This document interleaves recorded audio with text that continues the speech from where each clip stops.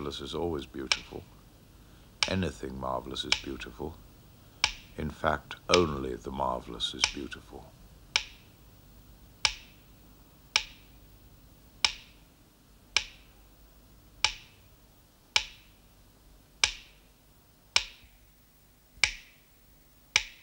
Surrealism emerged from Dada, a movement that developed in several cities almost simultaneously amid and in response to the First World War. Dada poets, such as Tristan Tzara, expressed their passion for the irrational and the nonsensical in terms of a rejection of the bankrupt political, cultural and nationalistic values which, they argued, had created the war in the first place. In the aftermath of that war, which claimed over 17 million lives, Paris remained a melting pot for artists and writers who'd spread around Europe and America during the conflict. Dada thrived upon discord and anarchy, and consequently began to disintegrate and factionalize in the early 1920s. It was during this period of infighting and implosion that poet André Breton emerged as the leader, shifting Dada's focus away from its love of anarchy, negativity and nonsense towards more intellectual pursuits involving automatic writing, dreams, psychoanalysis and chants. In many ways, Surrealists sought to overthrow what they saw as the oppression in modern society by demolishing its obsession with rational thought, while emphasizing the strangeness of the everyday. When we think about Surrealism today, we would normally think about visual artists. Many people would be able to name Salvador Dalí as a Surrealist artist. But in fact, it took a while for Surrealism to embrace visual art and to realize that visual art could open up many new avenues in understanding the workings of the unconscious.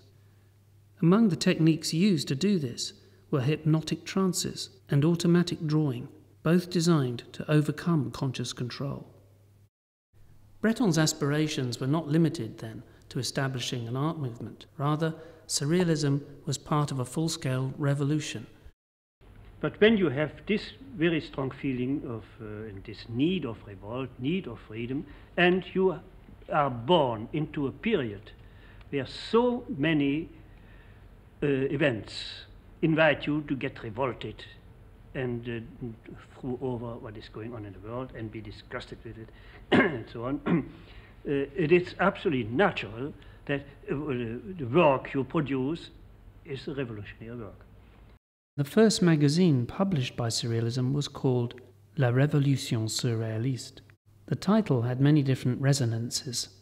It could mean both the possibility of the liberation of sexual desire and also the complete liberation of society modelled on a communist revolution.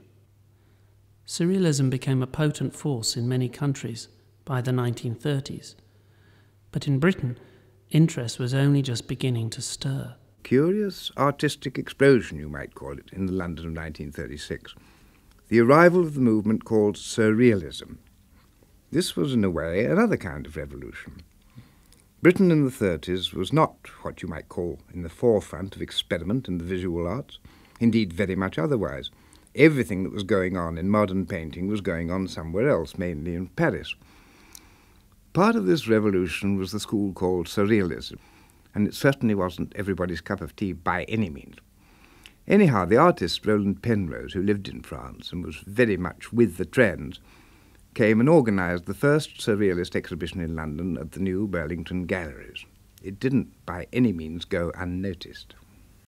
Among those who also lent works to the exhibition was the English poet Edward James, whose enormous wealth enabled him to support artists such as Dalí and Magritte.